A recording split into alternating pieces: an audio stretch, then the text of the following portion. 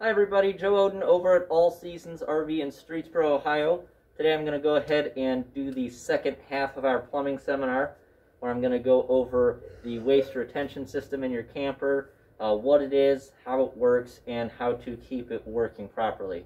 So basically, for starters, your waste retention system consists of two different types of holding tanks: gray water and black water. Your black water holding tank is going to be specifically for toilets, and your gray water tank is going to handle any sink or shower water that you produce while using your trailer. And typically, they're teed up and come out of one discharge point in the camper. If you have a larger camper with multiple tanks or two bathrooms, you'll have multiple discharge points, but for the most part, both the gray and black have separate valves that come out of one discharge point right in the center of the camper. Now, typically that discharge point is a 3-inch bayonet style hookup, so you can use any type of RV sewer hose to hook into it and dump into the dump station wherever you guys are camping. And then there's also what you'll find on there, a termination cap. And the main reason for these is so if you have a leaky valve and you're going down the highway or something, you don't have any kind of dripping. That can get you a pretty big fine if you get pulled over and you have water dripping out of your sewage or gray water tank. So there's two different types of termination caps. Your traditional one here that just twists on, and then we also have another termination cap that has a hose outlet on the bottom.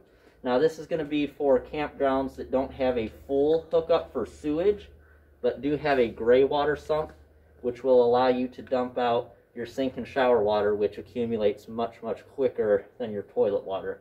That way you don't have to do dumps quite as often, you don't have to move the trailer quite as often, but it gives you that option to get rid of some of that gray water if your campsite is equipped for it.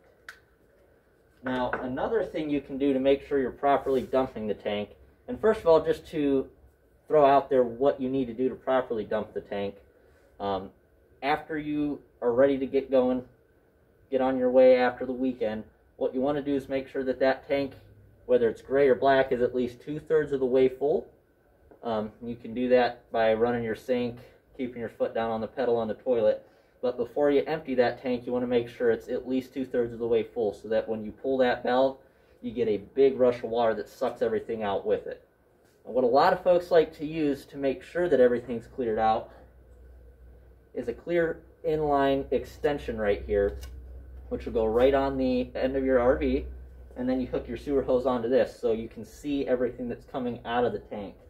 So after you go ahead and pull that valve, you want to make sure everything's coming through, rushing out in one big go, and then at that point in time, you can add more water to the tank, flush it out, and you really want to make sure before you start getting out on your way, you want to make sure that the water that's coming through here is clear, and there's really very little to no solids in there, so you want to make sure there's nothing held up in your tank.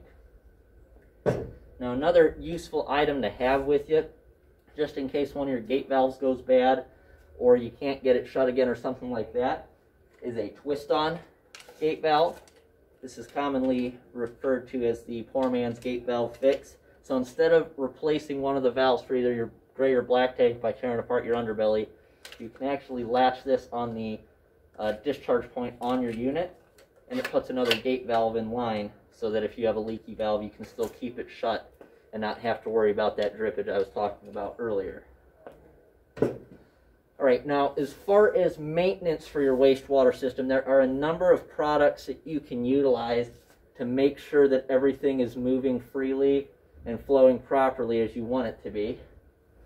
First is going to be your black tank flush. Now, many campers do have black tank flushes built into them nowadays. Basically what it is a spot to hook up a garden hose, and in the tank there's a rotating spray nozzle that when you hook water up to it, it pressurizes and kind of knocks any solids or anything off the sides of the tank and then pushes it back out towards the discharge point.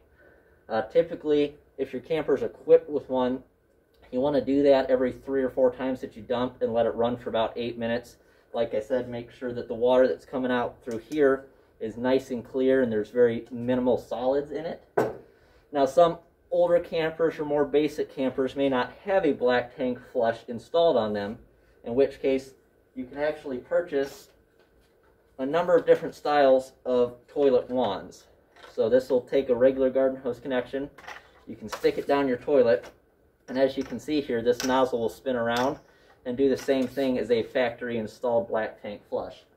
The main reason you want to do that is so you don't start to get toilet paper buildup in the corners of the tank or on the sensors or things like that. Because over time, as that stuff dries and hardens, it really gets to the point where there's no way to get it out. And then if someday it does happen to break loose, you could end up having a serious issue with clogging once it gets down to that discharge point down by the gate valves. Now, if you do ever run into a situation where you have excess toilet paper buildup or solid buildup, or your sensors aren't working or anything like that, they do offer a number of maintenance products that can kind of help avoid you having to take it and have the whole system torn apart. So first off, we have a level gauge cleaner. Basically what this is going to do is dissolve any toilet paper or anything that's stuck onto those gauges inside the tank, so you can properly see how full the tank is, so you're not just kind of guessing and maybe waiting until it's too late and you have yourself a mess. And then we also have tissue digester. So this is for situations where, you know, maybe you didn't put enough water in the tank, put too much toilet paper in the tank, or you weren't using RV safe toilet paper. So this can be put in the tank and added with water and sits for about 24 hours and really eats up all of that solid toilet paper and kind of will turn it into a pulpy material that can flow. And then we also have two different types of seal conditioners. So we have drain valve lubricant, which is going to help prevent you from having to replace your gate valves. Over time, they'll get debris and whatnot stuck in them, and they'll get very hard to pull in and out. This stuff right here, basically pour about 8 ounces in the tank, put about 5 gallons of water in, let it sit for a day or two, and then open your valves back and forth as you're dumping it. This will lubricate those seals and condition them so they don't dry rot and so they don't have anything getting stuck to them. This product right here, toilet seal lubricant and conditioner, is meant for use in your toilet bowl. So a lot of times, especially over the winter, your rubber seal in your toilet that keeps the little ball valve sealed will shrink or dry rot a little bit or dry out. Not only can this make it hard to flush the toilet, but it'll also make it to where the toilet doesn't necessarily hold water like it should, which can lead to odors inside the trailer. This stuff here, if you pour it in the bowl, add a couple ounces of water with it, let it sit for a while, that's going to penetrate that seal, not only lubricating it, but pumping it up a little bit and making sure that it's making nice contact on the ball valve for your toilet so that it holds water and works properly. And then lastly, for your gray water tank, once again for your sinks and showers, we have gray water odor control.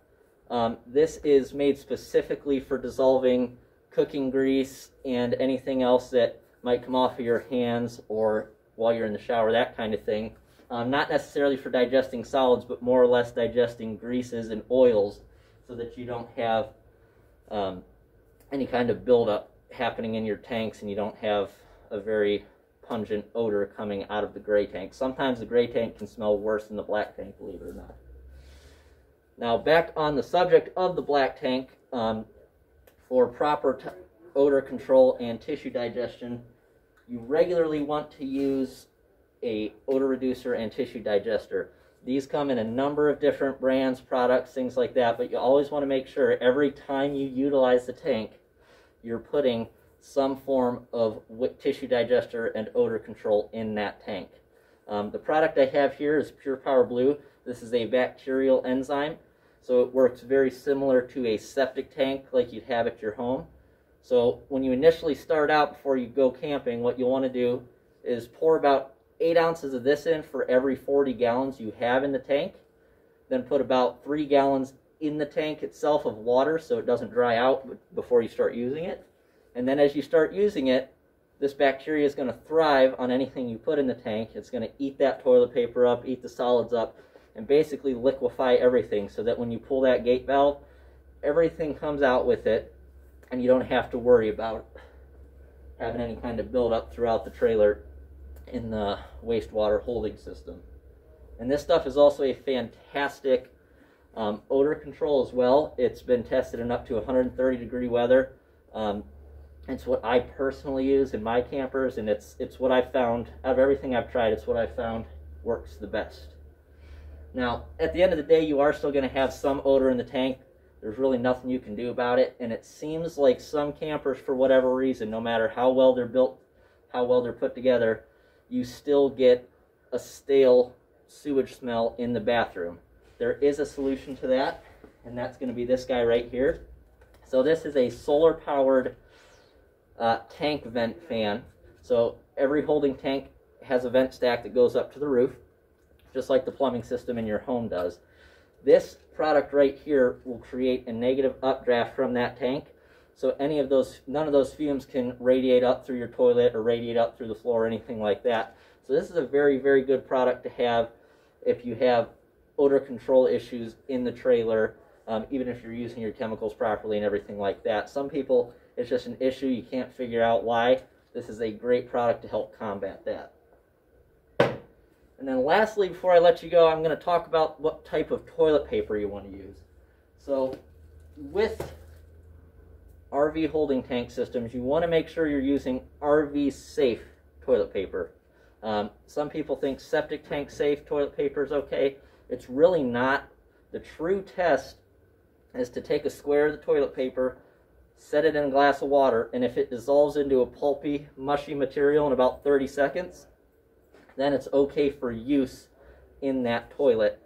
But if it stays intact and you can pull the full square out, that's not going to be good enough for RV use, because at that point, that's when you start getting the tissue buildup that I'm talking about, because it's not able to break it down fully, and then you get buildup issues and potentially a clog. But any RV dealership will sell RV safe toilet paper. Like I said, it dissolves much quicker. You can get it in 2-ply or single-ply. You just don't want to use things like your Cottonelle or Angel Soft 10-ply toilet paper. That's just going to cause you more problems than it would good, unfortunately. But other than that, I hope you guys found this video helpful. If you have any questions, please give us a call at 330-564-0222, and I hope you have a great night. Thanks. Bye.